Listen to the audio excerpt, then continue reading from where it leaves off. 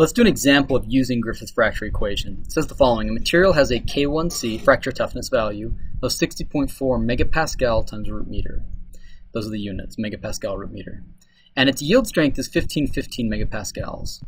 If this material was going to be subjected to a stress of its yield strength divided by 2, right, that's the maximum in-use scenario stress, and the Y value is 1.12, it says the following: if we use an instrument that is able to detect flaws, but only down to a resolution of 3 millimeters, are we going to be able to detect a critical internal flaw? So inside your material, you can see down to 3 millimeters, right? X equals 3 millimeters.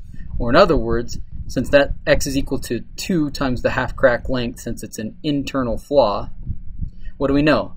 Is that if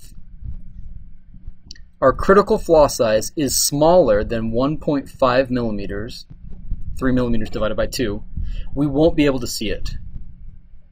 We won't see it with this technique, using whatever this instrument's using, okay? So let's solve for whatever the critical flaw size is. We'll do that using our Griffith fracture equation. K1C is equal to Y times sigma times the square root of pi times AC, right? So we know what K1C is. It's 60.4 megapascal root meters. This is going to be equal to 1.12, our Y value, multiplied by the stress that we're applying. We're told in the problem that the stress won't exceed the yield stress divided by 2. So that's 15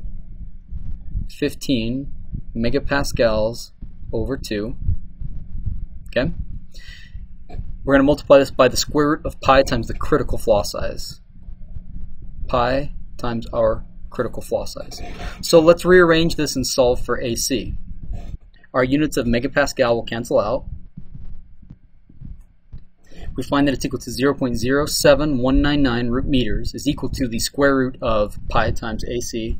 So solving for our critical flaw length, A sub C is equal to 0.00161 meters. Let's convert that to millimeters by multiplying by 1,000. 1.61 millimeters.